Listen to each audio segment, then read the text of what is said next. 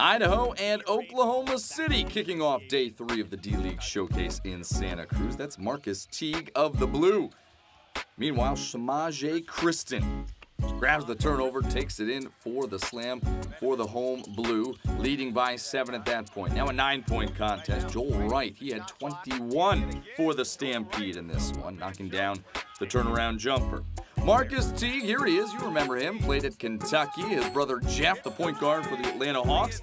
Teague, one of 13 three-pointers for OKC in this one right there. He had 15 points and 13 assists. 2-point ball game in the third, more from Kristen.